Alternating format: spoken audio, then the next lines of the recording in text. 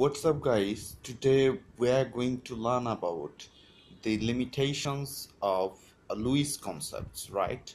You know that according to Lewis concept, base is electron pair donor, on the other hand, acid is electron pair acceptor.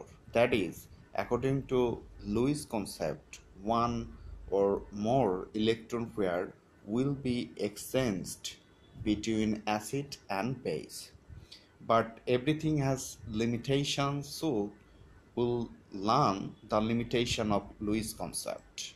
Well, according to Lewis concept, it is not possible to include protonic acid directly to acid class, that is HCl sulfuric acid.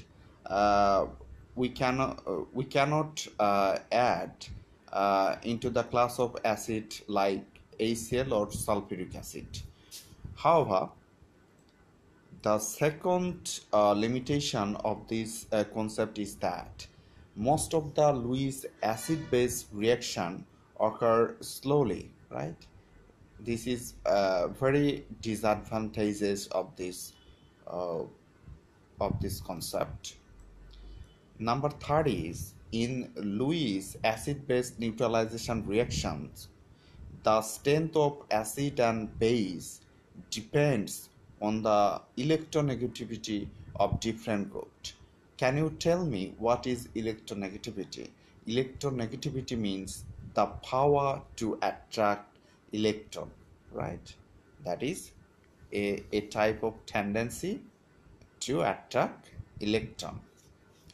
However, there is another limitation of this concept, that is in this concept coordination covalent bond is formed, but there are many acid base reaction where no coordination covalent bond is formed, so you can say this is a drawback. So I hope you have learned something about the limitation of this concept. If you don't watch the other videos on acid and base, then you can check the description box. Thank you for being this video. Be well.